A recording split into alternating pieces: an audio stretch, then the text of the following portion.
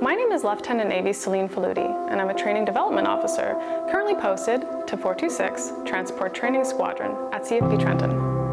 Part of the reason that I love my job is that I work with lots of different people who are amazing at their careers. In order for the military to be prepared to help with domestic and international operations, a lot of training takes place.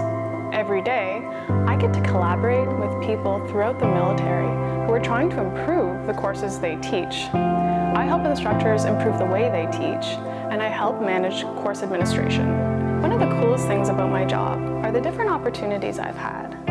I've spent time on ships and a submarine. I've seen personnel practice dropping material off the back of a plane. I've driven on a test course, I've been the drummer for a dragon boat team, and I've done adventure training on a canoe camping trip through Algonquin Park. But for sure, the most rewarding experience for me was being one of the organizers for a new outreach program named Women in Force, in which civilian women of all ages came to CFB Borden and learned what it was like to work for the military.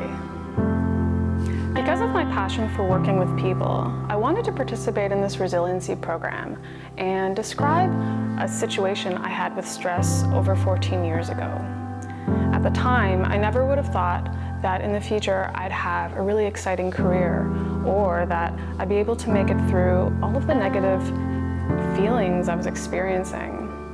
However, I've learned that stress can happen to anyone, and I want to encourage you to speak up if you ever find yourself in a similar state of mind. Getting a proper education was something my family always encouraged for me. The idea was that if I made good grades, I'd be rewarded with a well-paying job.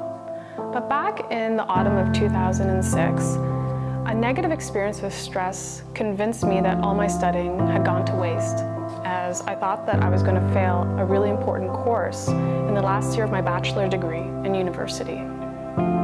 During this time, I was already dealing with some difficult situations. My living circumstances had changed. I was very isolated, living with a new roommate who I didn't know well, in a new apartment, in an area where I couldn't speak the local language.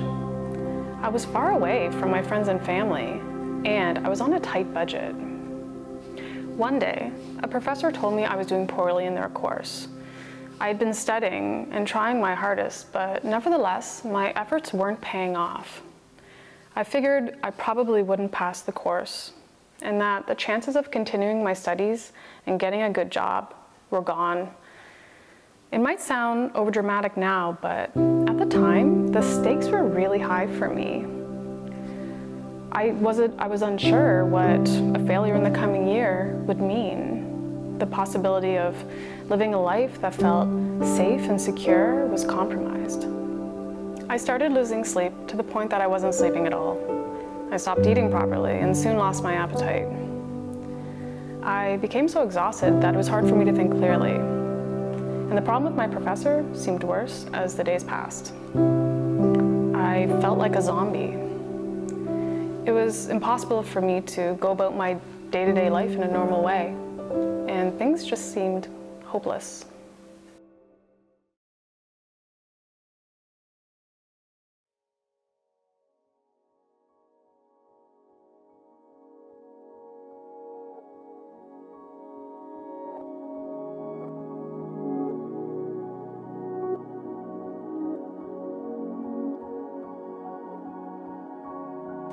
The irony is, before the end of the fall semester, it turned out that regardless of the negative responses from the professor, I passed the course with a pretty decent mark.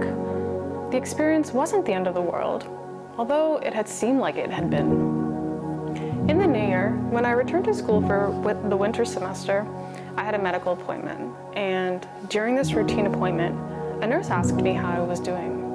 When I told him that I had recently gone through some extreme stress and still was feeling exhausted by it, he asked me if I'd be interested in meeting with him weekly to learn how I could better handle my stress in the future. During the few times I met with him, I learned about the importance of taking care of myself by eating healthy, getting a good night's rest, maintaining my social relationships, and keeping failures in perspective. I realized that I hadn't been doing any of these things, and when a few challenges came my way, I was not prepared to deal with them. After those sessions and learning about how to handle stress, I felt like I had turned a corner and things were improving. I started giving myself little challenges to help build my confidence back up. I told myself that I would start eating better, and I did. I told myself that I would quit any bad habits, and I did, which was something that I was really proud of. In the military, we learn about a similar approach to managing stress. We call it the mental health continuum model. When things are going well, we are normally in the green or even yellow. However, in the fall of that year, I was in the orange or red and needed support to help get me back on track.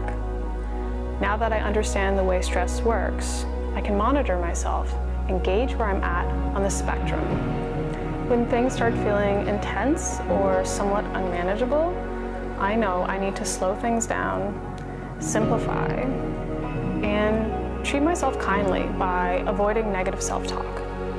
We're fortunate that we live in a time where talking about mental health is encouraged. For some, COVID-19 has made things even more isolating. It's important that if you find yourself isolated or stressed out, you reach out and talk to someone. It's not a sign of weakness to get help.